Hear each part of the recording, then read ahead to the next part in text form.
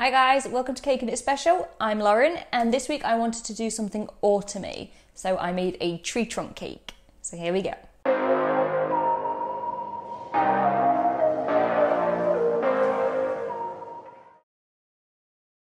For this cake I have three 6-inch chocolate cakes that I'm going to stack using chocolate buttercream.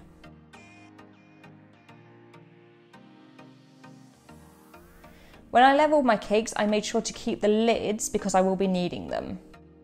So once my cakes are stacked, I give the whole thing a crumb coat.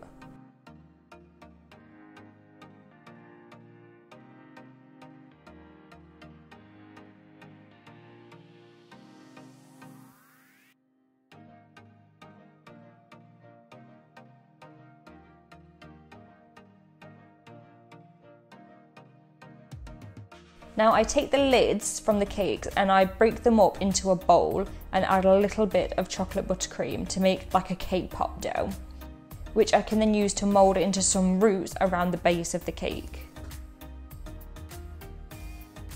Now this is where I usually say and then I give the whole thing another layer of buttercream, but I'm not going to do that today. I'm going to do things a bit differently.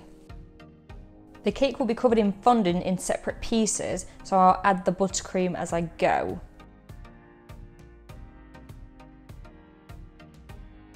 I dye some fondant in a very pale brown and lay it on top of the cake. I just want this to cover the very top, so I use my knife to cut away the excess around the sides.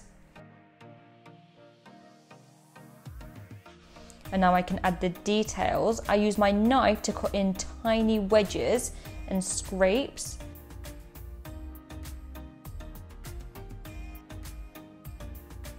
I also use a couple of different sculpting tools to draw in the rings.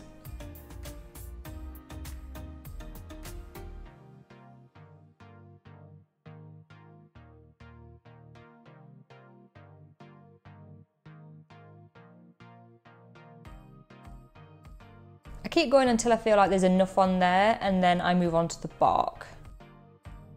So I've dyed some fondant in a dark brown for this. I'm going to start with a rectangle and I will stick it to the side of the cake. I use my knife to cut it to size and then I take a couple of sculpting tools and score in the bark effect.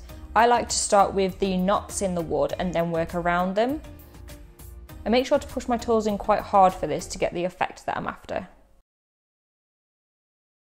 And then I keep working my way around the cake doing the same thing.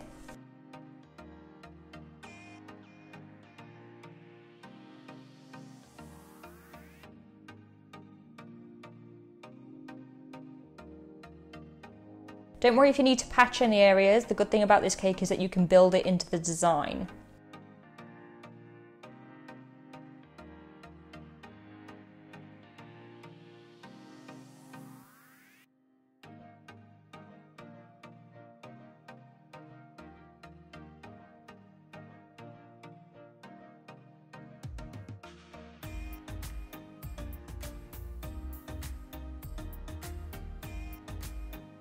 When I'm happy, I move on to some rainbow dust, making sure to pay extra attention to the lines we've carved in at the top and around the edges. And when that's done, I wanted to make some leaves and stuff to make it a bit more of a scene.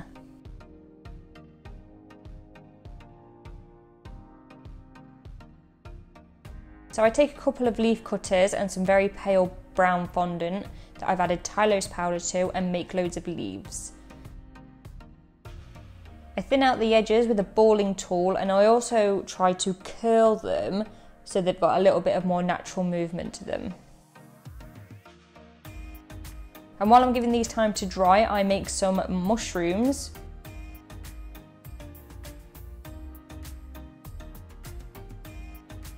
When I'm happy, I give them all a dust with some autumny colours. So I'm using a peach, a yellow, a brown and a green.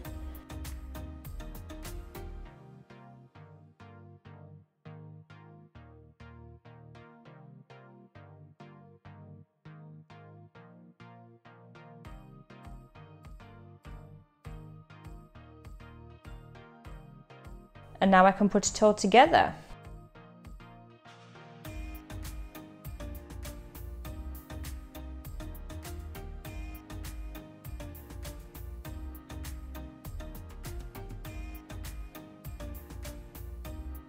And for the final touch, I have some cocoa powder that is used for the top of hot chocolates, so I sprinkle it all around the board.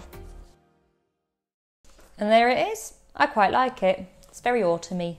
So that's it for this week, guys. I really hope you liked it. And if you haven't already, please do go ahead and subscribe to this channel. It helps me out a lot. And I will see you next Wednesday. Thanks, guys. Bye.